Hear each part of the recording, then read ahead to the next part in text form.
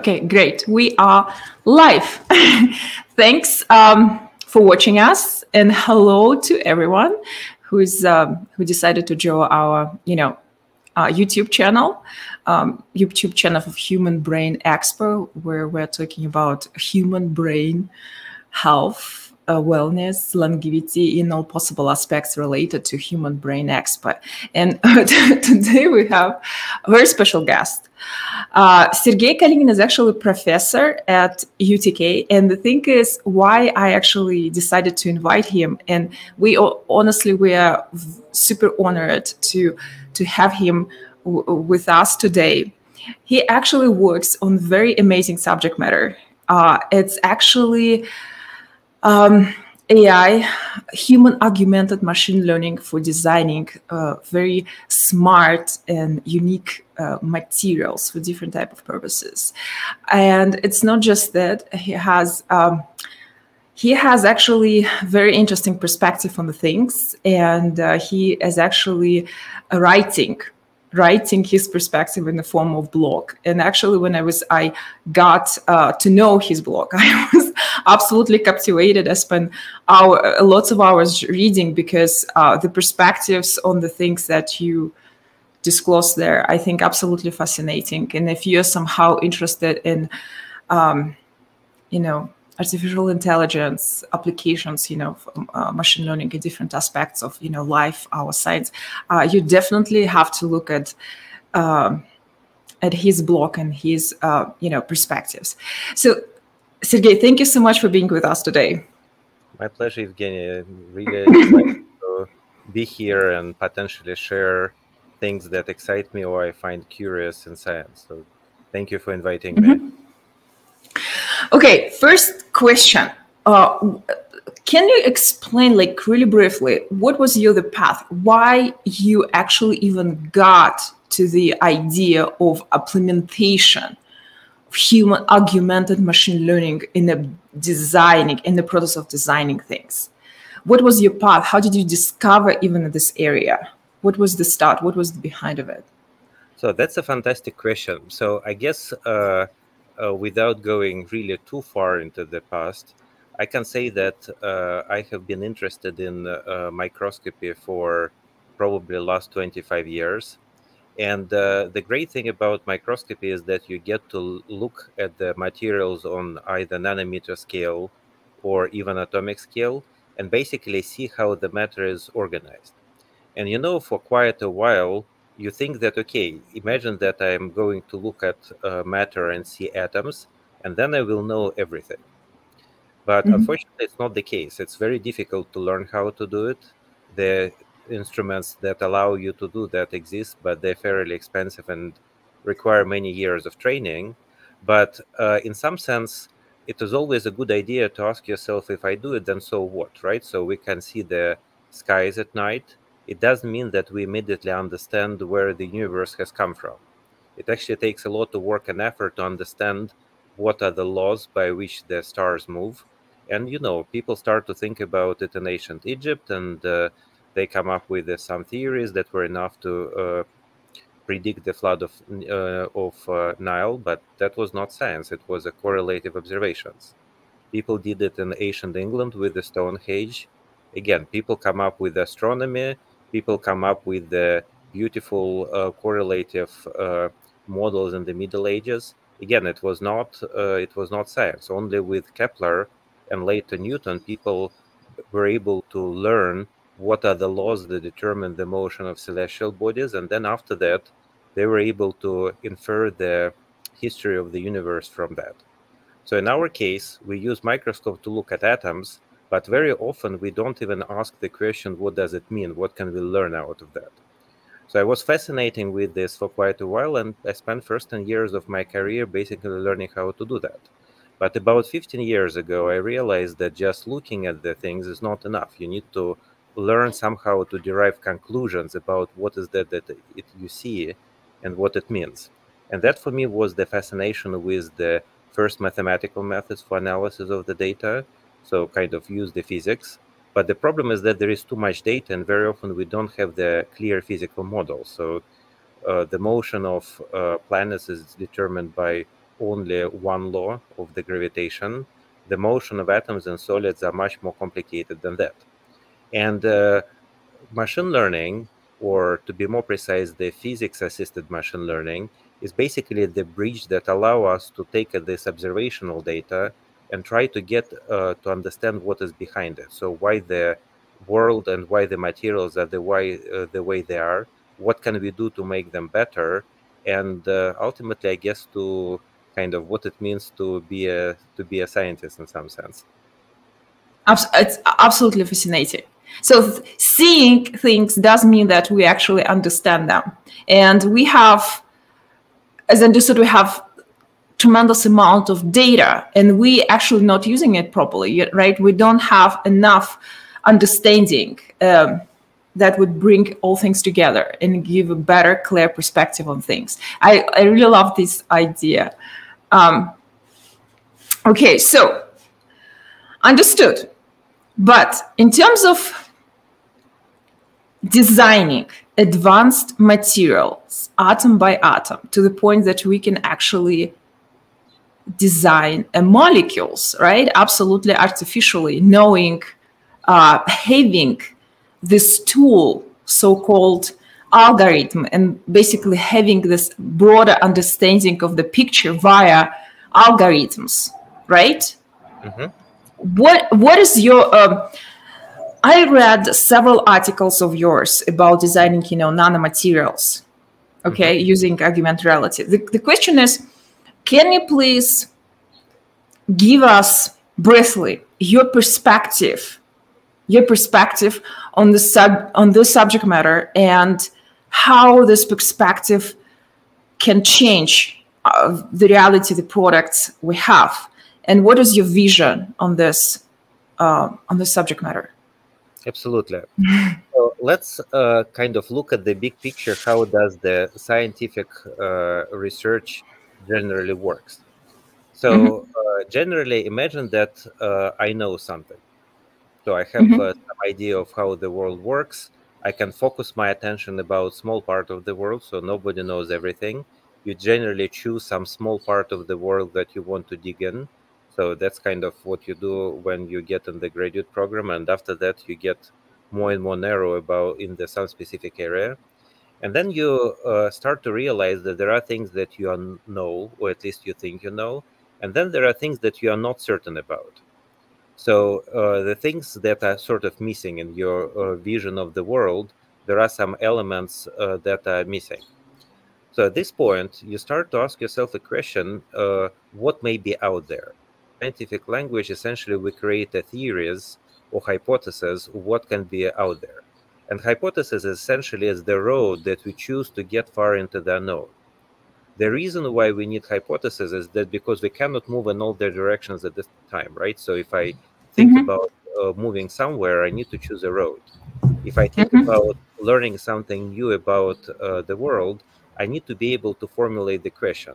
And I'm much better off formulating one or several questions rather than 100 questions, because the more questions, the more time I will need to answer them. So once I formulated these questions or hypotheses, then I go out there and I will make an experiment trying to what is called to falsify the hypothesis, to find out whether the answer is right or wrong, or find out some numerical values behind the mechanism. And the nature of the experiment is that very often I learn something, I discover something new and unexpected. So after I get the experimental results, there are two outcomes. On the one hand, I sort of filled in the hole in my picture of the universe.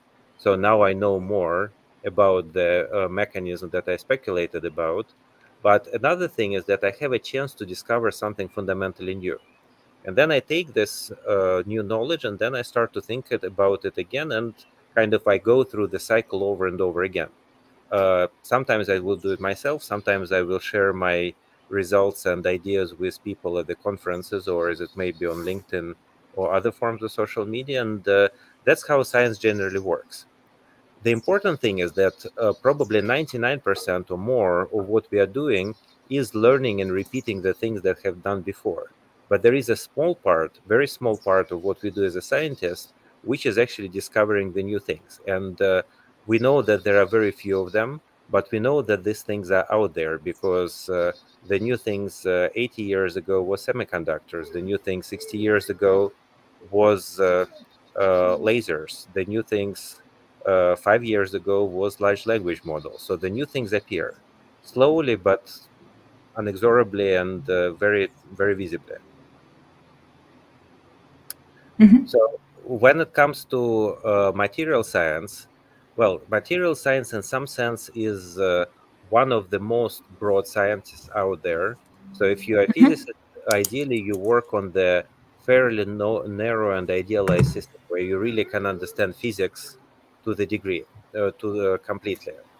If you work in the areas such as battery manufacturing or semiconductors, you by necessity work with a fairly narrow range of materials which are directly relevant to your product. So material science basically spans the continuum between solid state physics and device fabrication, between the chemistry of individual molecules and large scale production. So it's pretty much everywhere. Yes, I love the idea. I love the idea. You mentioned one phrase that actually very captivated me. The idea of going beyond human workflow. So you believe, from your perspective, you believe that algorithms and current technology actually help people to go beyond frames, let's put this way, actually human workflow frames, let's put this way, right? And that actually will help to discover and create new things, right? Did I get things right? Absolutely. So let's look at how the machine learning is being used now. So first of all, we have to start with the fact that most of the machine learning methods out there are what is called the big data methods. Roughly, it means that, for example, if Meta has the access to the pictures of the cats on the internet, and it has access to a significant fraction of the worldwide cat population, you can sort of interpolate between this data and predict how all other cats will look like. So that's kind of entirely possible. So this approach works when you actually have a lot of data, and more importantly, when this data is representative of the total number of objects in the world. So, for example, if we train our network on the images of cats, they are not going to predict us how the tigers look like. At the same time, if the network have seen both cats and tigers, it's going to predict everything in between, sort of whatever it is. So that being said, this works when you have a lot of data and data is representative. When it comes to actually people making things, situation is a little bit different. So first of all, very often we don't have large data. In many industrial or scientific problems, we by definition have very little data. So why is it so? It is so because if we are doing something new for the first time, we by definition cannot have a lot of data. We start with a very small data. So if something is new, then it has to come with the small data. So the second part, the question then becomes, can machine learning help us to learn new things faster? And here it becomes a kind of a little bit interesting question, because when I worked in Amazon, Amazon has a wonderful principle, working backward from the problem. Meaning you identify what is that you want to do, you identify how to build the path from what you already have to where you want to be, and then you start to optimize this path one step at a time. And for delivering the engineering solution in the short amount of time, this is the absolutely best strategy. But if we want to discover something new, we cannot define exactly the problem out there. We have to go somewhere in the new direction. The question becomes, can machine learning help us do that? And the answer is, it's not clear. So we know that machine learning can definitely help us optimize that workflows that already exist. So if we know how to make a new battery, or how to make a specific battery electrolyte, or specific phosphorus for the computer screen or something like this, machine learning can definitely help us to do what is called the myopic or greedy optimization, meaning to optimize our steps one at a time and save us a lot of time and money. But the thing that is less clear at this point is whether the machine learning can help us to discover fundamentally new way of doing things. And in order to do that, the first thing that we need to do is to define what is our reward. So what is that we are after? If we are doing the basic science, what we do is the discovery. I'm not sure how exactly to formulate this problem in general. In the specific setting, it's doable. For example, in physical experiment, I can say that my goal is to discover the physical law in the shortest number of steps possible.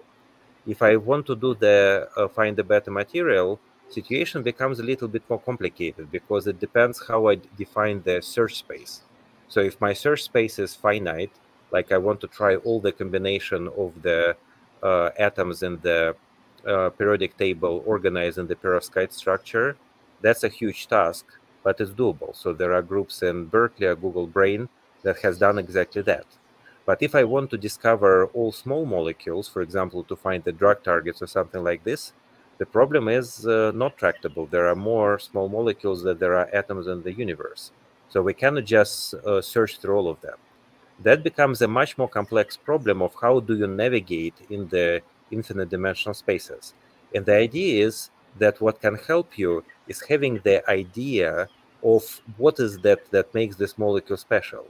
So the idea, of course, can be imperfect. It's limited by whatever examples you have available. It can be wrong, and most likely it is wrong. But having some idea or hypothesis is infinitely better than just going in the random direction and invest time and effort into making everything. Got you. Well, this discussion, especially when you mentioned Amazon, you mentioned Google Brain. You know, especially broader audience, I think, because our channel is publicly open for everyone. And the question is, lots of people have assumption that the computer can have the power of our computer is absolutely like there is no limits. There is no limits. I'm trying to make a question regarding the material design for high performance computers. Mm-hmm. And when we're talking about the algorithms, suggestions, theories that summarizing huge amount of data, the question is what is the current limits of the computers in terms of speed of the work they're able to perform? Because lots of people, they believe that there is absolutely unlimited possibility currently exists, but we all who are somehow related to science will know that there is no such a thing. There are lots of limitations involved, and of course there are quantum computing, etc., that been existed. The idea of it been existed for many years. I want to just to hear your perspective on things. What do you think about the current situation with the computers, and what do you think how far we can go? Okay, there are multiple ways to look at that. So first of all, computers are physical, right? And the part that yes. They're physical means that there are limits how exactly physical material. Yes. So, for example, about maybe 15 years ago, I have been on the semiconductor roadmap meetings when the new concepts for the computing have been discussed. And one of the problems that was clear at that time, that the rate at which computers work is interestingly limited by how much heat they generate. So if we try to run the computers any faster than they run now, they will simply overheat. So 15 years ago, we had several gigahertz processors, and now we have several gigahertz processors. We cannot run them faster because otherwise they will simply melt. So interestingly, the second limitation on computer power that mankind can have is actually the power consumption.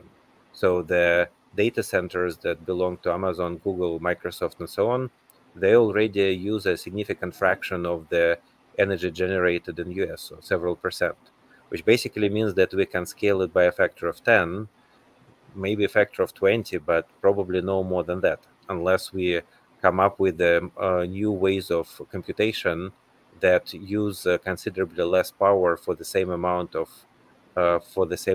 compute. So the same thing applies to the communication. So interestingly, the network and Wi-Fi everywhere also takes a lot of power. So one of the limits is going to be simply practical. We cannot keep building them. There would be diminishing return on investment. Second part, which is a little bit more philosophical, but still exceptionally important, is that not everything can be done by scaling up the computational power. So imagine that we have for example, imagine that we have a certain theoretical model.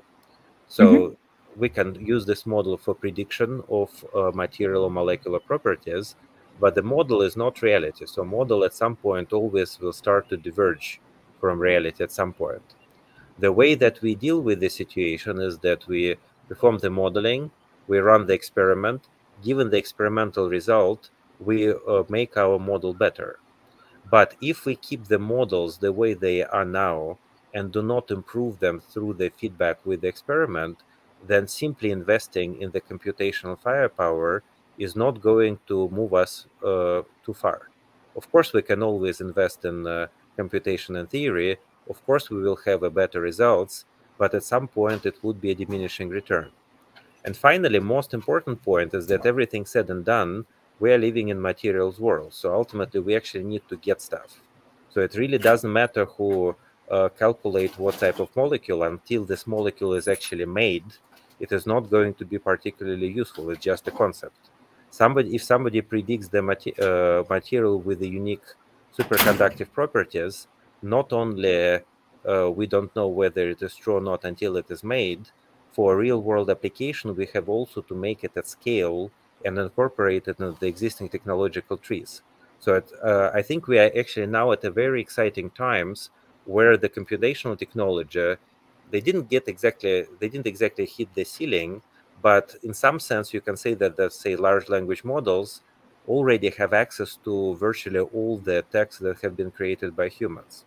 You can say that the ImageNet or modern models like Midjourney or whatever, they already have seen all the art created by humans. However, this is all what has been done before. If we want to do something new, we need to learn how to, machine learning methods can help us to choose the direction. They can help us move faster, but we still will need to go out and do things. A slower thing, which is, however, is also very important, is the tools, right? So currently we have some set of tools that allow us to, whatever, look at the sky or make materials and devices. And the tool development is actually much slower than development of new materials. So the progress in techniques like electron microscopy or scanning probe microscopy or other forms of imaging is fairly slow. It's not zero, but in some sense, our capability to understand the universe and answer complex questions and improve our models depends on how well developed our physical tools. Without them, we can calculate as much as we want. There would be a diminishing return with the calculations. Super. I mean, it's just very interesting and captivating. In terms of getting information, in terms of understanding how the actual world means. You, in one of your articles, you're mentioning piezoresponse force microscopy. You're mentioning that usage of this type of microscopy for understanding the, electromagnetic communication between, in biological systems, in very, sophisticated, small organelles, let's put it this way, and systems. As I know, you've been involved, or you're still involved in this sort of research. The question is, are you developing this type of microscope microscopes? What is your part of the research? Tell me a little bit your perspective and your participation in this subject matter. Because as I understood, the whole idea of piezo response force microscopy is very important for the actually understanding, right, how things work, getting those information, getting this imagery information, right? So that's an excellent question, and indeed PFM is something that I'm doing hands-on.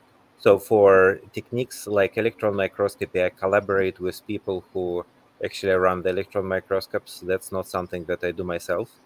Piezo response microscopy and other forms of SPM is basically the sort of real-world element of my research.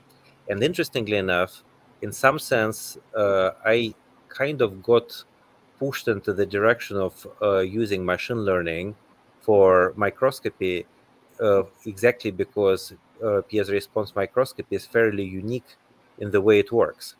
So let me start from the very beginning. So what is PFM?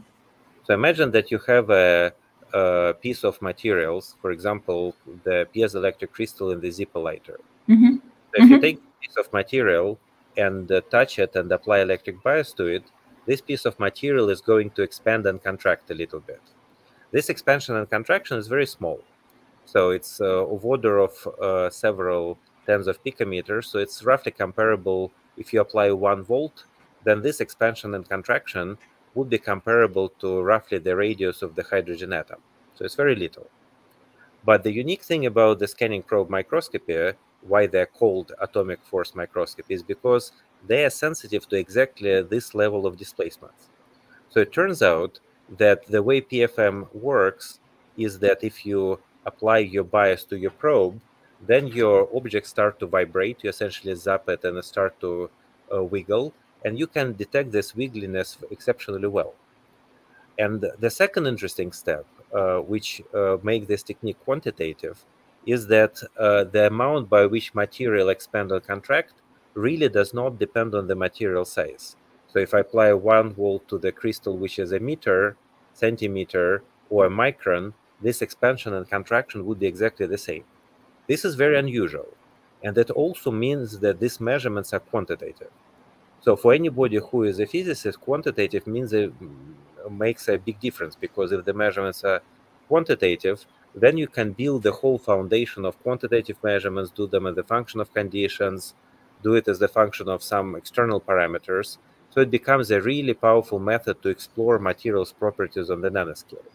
If the measurements are not quantitative, you generally get beautiful pictures, and then you can discuss for quite a while what they mean and why they're interesting. But that's a very different type of science. The thing that makes PFM is exceptionally useful is that, so I mentioned that if you take a quartz crystal from the lighter, it will have a piezoelectric properties. But it turns out that the materials that we use in the batteries, like a battery cathode that is in the laptop or cell phone or whatever, if we apply bias to it, it also will expand and contract. So it turns out that the piezo response microscopy can actually be used to study the properties of the batteries and the fuel cells. And that becomes a little bit of the game changer, because generally we don't know what happens in these materials on the level of the several nanometers. So with the PFM, we can visualize it and sort of probe how the electrochemical processes happen. Another interesting aspect of the piezoelectric materials is that it turns out that all biological systems are actually piezoelectric. So you know that all the proteins and the DNA molecules, what's not, they have the special type of symmetry, so they're optically active, and they have a polar bonds. So the CO and H bond that builds the protein is actually polar. So it turns out that combination of these two properties is enough to make the material piezoelectric.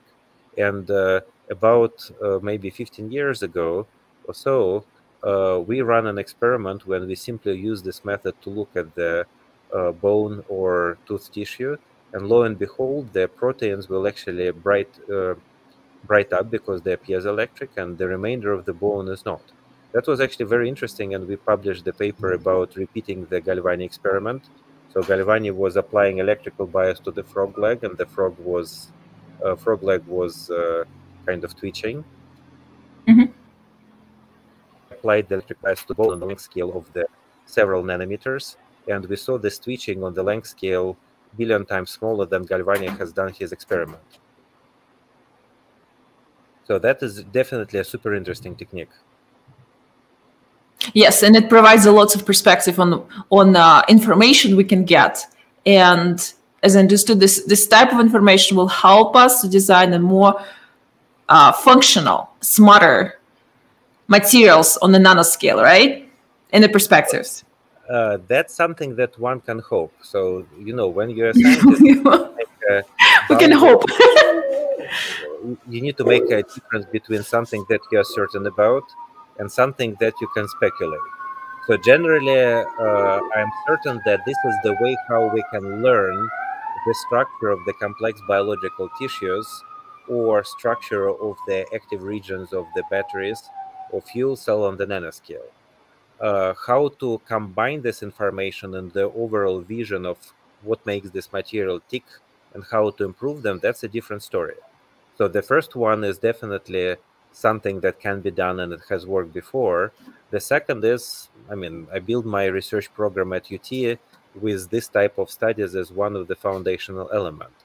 But that's something where I want to go. I cannot predict where I and my colleagues will get there, and I cannot predict what type of answers we are going to get. So sometimes when you do science, the answer becomes not particularly interesting. You can learn that, okay, you see a interesting phenomena, it definitely makes life very interesting, but this phenomena are not necessarily relevant to your ultimate goals. So we don't know in advance. Oh, understood. Well, you never know. It's a matter of, I guess, we will see in the future. Some practical aspect needs to be done. Data gotten according from the experiment. Also, to continue this conversation, very quick question. You've been mentioning this idea a couple of times during the conversation, and I believe this question will be a good continuation of the last statement you said. So, thinking about the future of scientific experiment, as a researchers, taking into account the above mentioned, everything you said, what will be how scientific research, your vision of the scientific research in the future in terms of the usage of algorithms, computers, and human being involvement in the process, and the whole idea of how we actually can control and get involved in terms of data gathering, creation, interpretation of things. Mm-hmm. Can you bring your perspective on things, on this type of thing? Actually, I think that again, I cannot generalize because scientists can talk about the areas where they're domain experts. When they start to talk about the things that they don't know about, that maybe not necessarily the best idea. Well, it seems speculation, but it is still perspective. It's still valid because it's perspective. But when it comes to the areas that I'm familiar with, which is primarily microscopy and to some extent materials design, at this point it looks like that with the machine learning workflows, we will simply rebuild the microscopy as in a fundamentally new way. So what I mean by that is that microscopy as the field, of course, exists starting from the Van Leeuwenhoek times, and who invented the optical microscope, from Ernst Ruska, who depended electron microscopy, and Binig and Royer, who developed the scanning probes. So for both electron and scanning probe microscopes, the way they basically work has not changed from the time of their development. So we always use our beam to scan our surface, to explore it one point at a time. We use our microscope sometimes to focus on one point and do the detailed studies.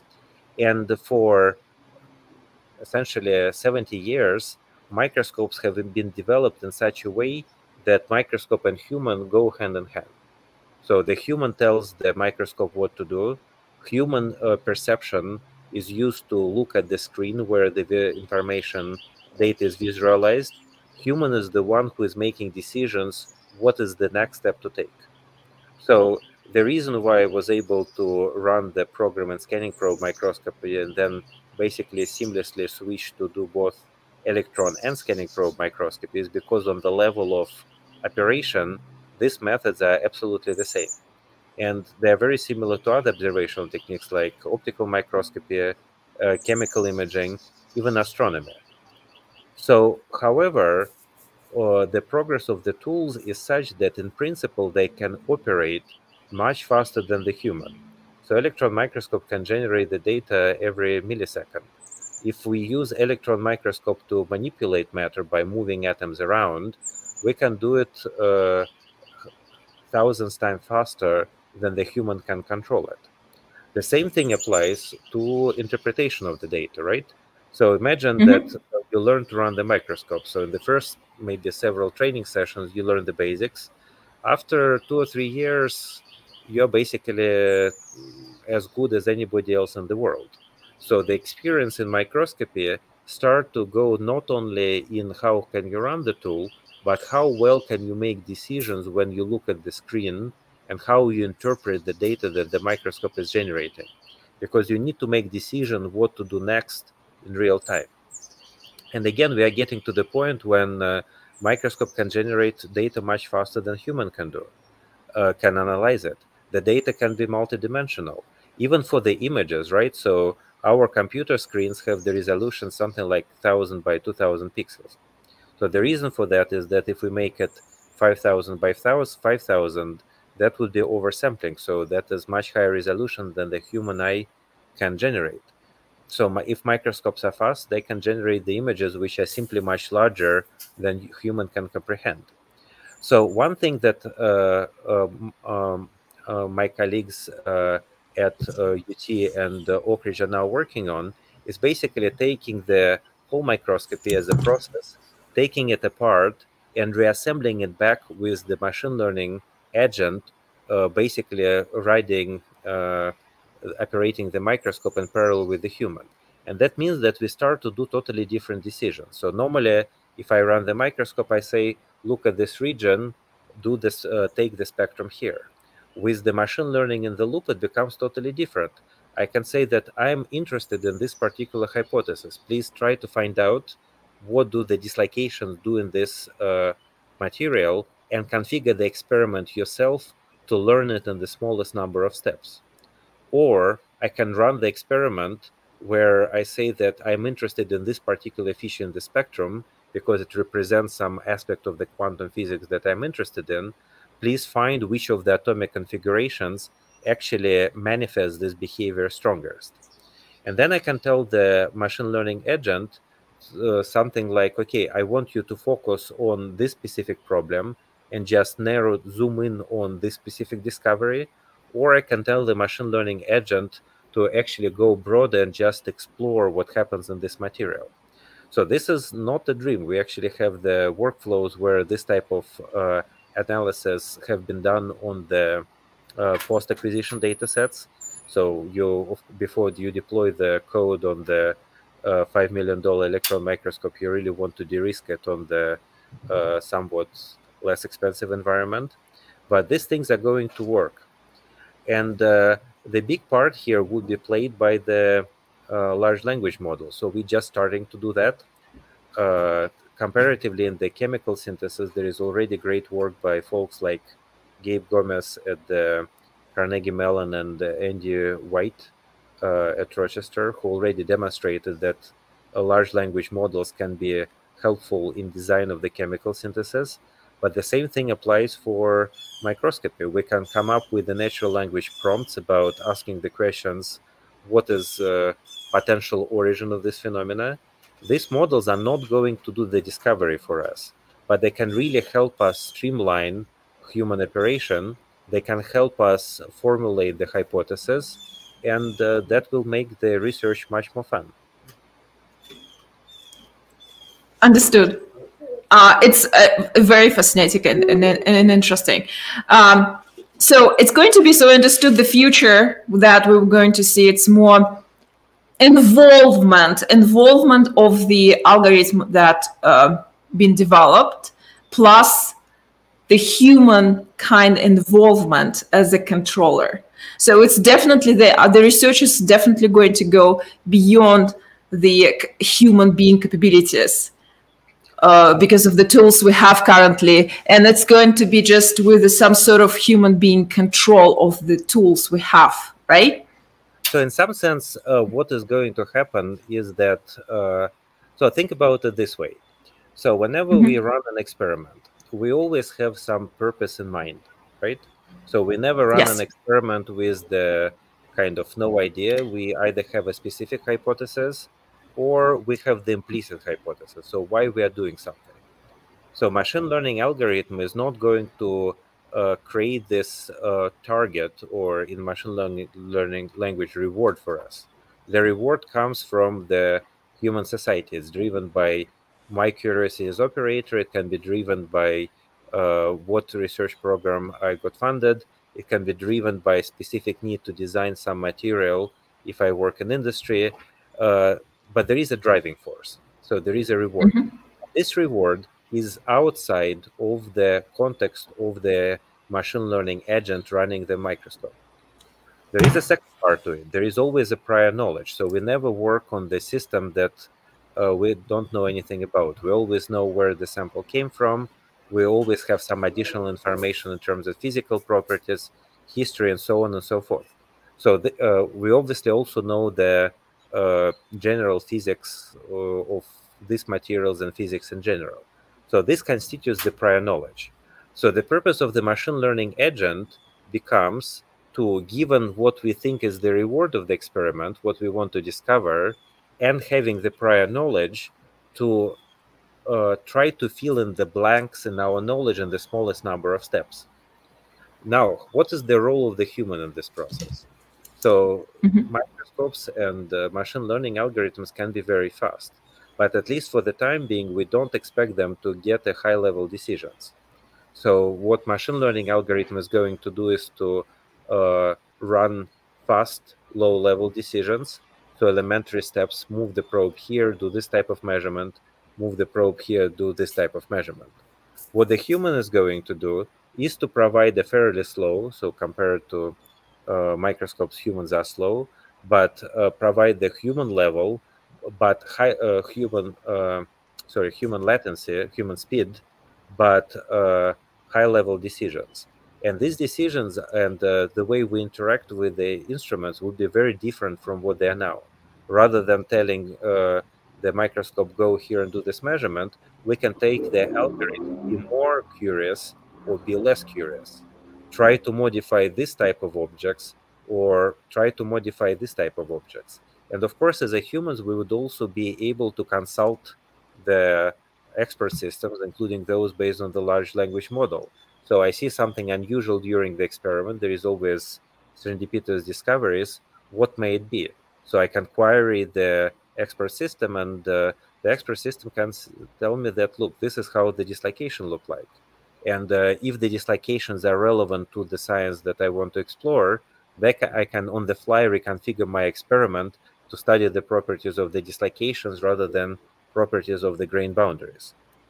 So that's kind of going to be a fundamentally new way. In some sense, we kind of may work this way, but typically we go from one working hypothesis to another one in the cycle that literally takes days and months. We take the data, we analyze it, we talk to our colleagues, we come up with a new hypothesis, we come back to the microscope. The process will generally takes weeks and months. So now we would be able to concentrate this process in literally one session on the microscope. The same thing applies to more combined workflow when we use microscopy to make a better material. So after all, we are not doing microscopy just because we are curious, right? We do it as the part of a more broad experiment to make a better material for fuel cell or build the material for quantum information system or something like that. If we can run the microscopes and ask and answer questions on the vastly accelerated time scale, that means that we can provide the feedback for people who make materials on the much faster time scale. And of course, it becomes a question of why this feedback is useful.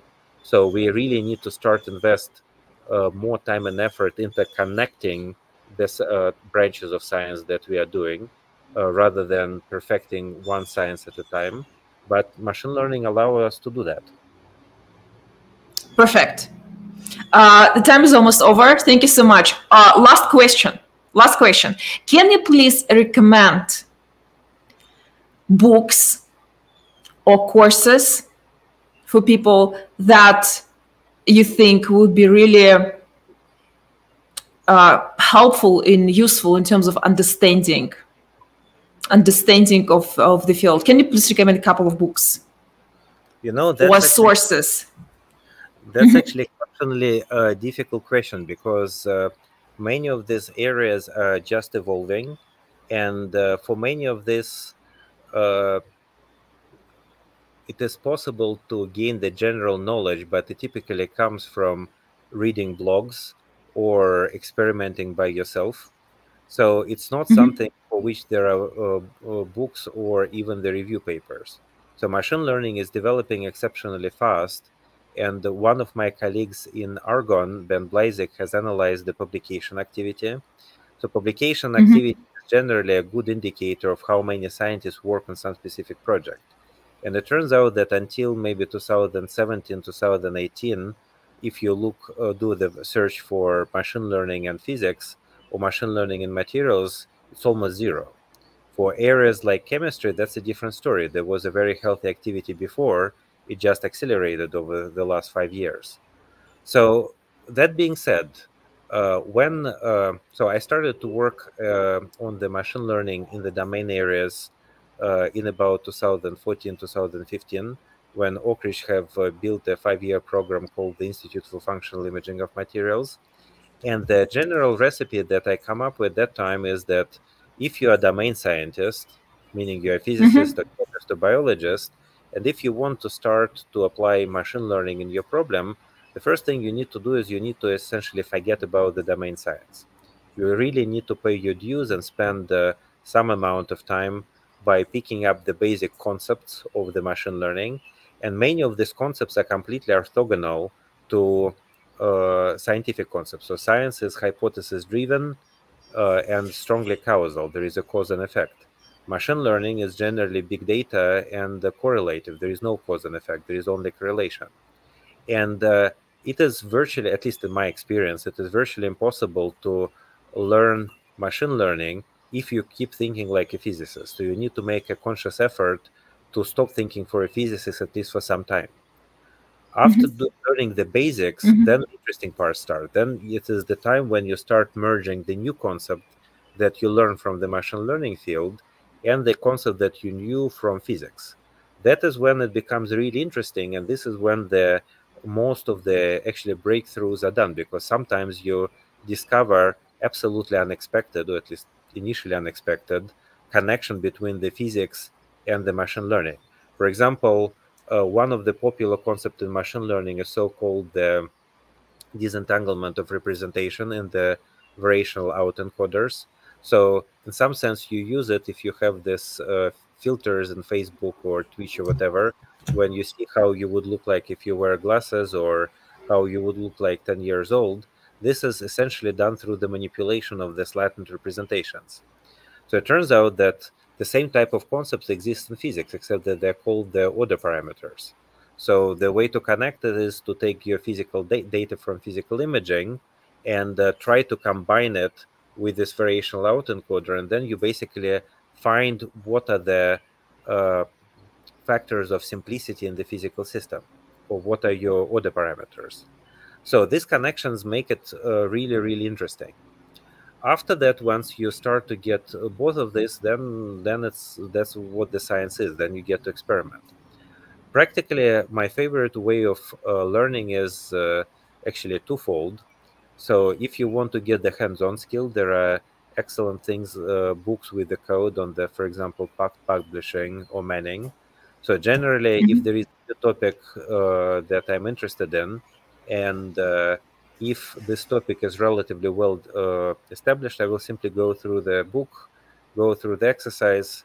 I will not be a good programmer ever, but at least going through this things help me develop physical concepts and intuition to what that I'm working on. Another thing that's surprisingly very good in building the understanding, if not necessarily coding skill, is going to the blogs. So very often there are blogs like Beyond Data Science on Medium and so on. And some of the blogs are written by the students who actually learn new concepts. Many of them would be okay, but nothing special. But sometimes people learn something and they share their understanding. And I mean, I'm obviously kind of not a graduate student for kind of more than 20 years now, but sometimes the insights that people make in understanding the new concept, my understanding for me quite easier. So these are the two primary ways how I learn to apply ML for real world problem. Everything else, as you can imagine, is a lot of frustration when things don't work or things don't come together and so on and so forth. But that's normal. Very interesting. I mean, I think it's a absolutely believe we live in a very fascinating time frame, and there are lots of things to discover, as I understood, right? You know, it is a funny thing that about 2 or 3 years ago, I was giving several presentations in Switzerland for UT Knoxville students, and that was a presentation about to which extent machine learning is useful in science. And the thing is that when I was born, my parents were scientists back in Russia. The computer technology in Russia was maybe a decade behind the US. So when I was 10 years old, I've seen the computers that operate on the punch cards, right?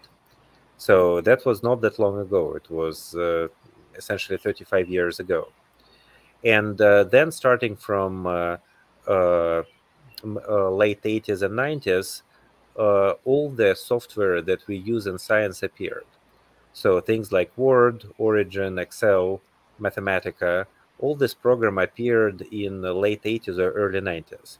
And the presentation I was making is that typically scientists think that we have access to the best tools. It's kind of normal, if you will, scientific arrogance. However, the real world in the last 15 years changed completely. So once the cell phones appeared, once the Google, Facebook, and so on appeared, our everyday life changed completely. However, the way we do science in our offices and labs did not. We used the same tools that existed essentially 30 years ago. But what is happening now is that this observation didn't age very well. Now the landscape of science changes completely. The way we publish papers is likely to change completely because now we can publish papers which have the code. The way we read the literature is going to change completely because now we can use large language model to summarize it. The way we run experiments can change completely is because now the instruments can be connected to the cloud and the expert systems, and it's just going to the complete terra incognita. And the thing that makes it very interesting is that last time this type of revolution happened was when the personal computers appeared. But personal computers appear slowly, right? You still need to buy it and you need to learn how to use it. Everything that relates to the software can appear almost instantly. You don't need to buy anything other than whatever, pay $20 to OpenAI for the ChatGPT access. So the software component can essentially change overnight.